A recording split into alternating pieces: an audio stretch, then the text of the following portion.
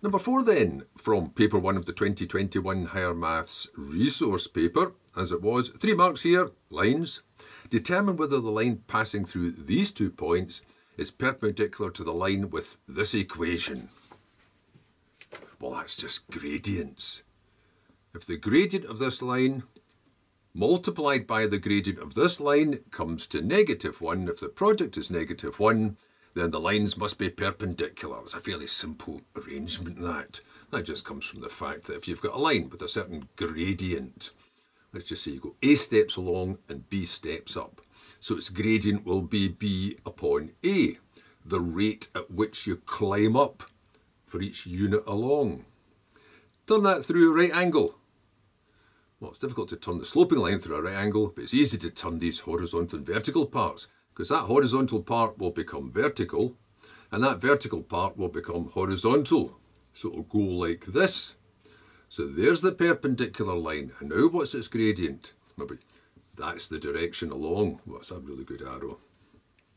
So for B steps along, you actually fall A. So it's -A upon B. That's the pattern you know, isn't it? You turn it upside down, you make it negative, the negative of the reciprocal. In particular, if you were to multiply them, it would come to -1. M1, M2 comes to -1. So that's what you have to show.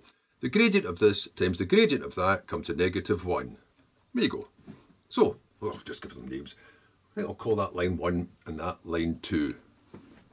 Right, so then I can use those as suffixes to distinguish between the 2 gradients. So the gradient of line 1, well, that will just be the difference in the y coordinates, whether you write it down as delta y over delta x or y2 minus y1 over the difference in the x coordinates, x2 minus x1, meaning how far along and how far up. So that'll be, and of course we're taking it in this order here going forward. So not that it matters as long as you keep it consistent. So -7, take away so take away 2, over 2, take away -4. You can do it the other way around. 2 take away -7, -4 take away 2, as long as you keep it consistent. So that becomes -9 upon 6. I better take that all the way down, because they like to have things cancelled. So it's -3 upon 2. So you know what you're looking for here. Here you're looking for 2 upon 3. And fairly quickly, you'll get the gradient of line 2 will be, once you've rearranged that, I shouldn't have just have shortened that, I'll just rearrange that quickly just now. Take that 3 across and divide, and you've got 2/3 of x plus 3. So its gradient, that was a wee bit presumptuous there, its gradient will be the coefficient of x, 2/3. Now, that's a mark each. That's a mark, and that's a mark.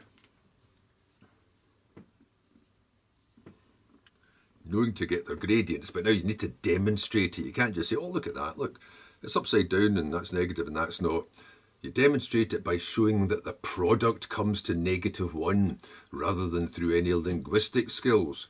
M1, L2, ML2, that's -3 upon 2 times 2 upon 3. Well, that comes to -1.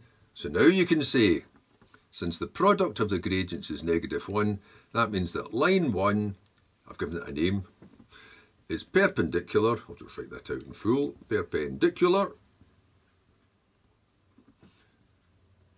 to line 2. That's the 3rd mark.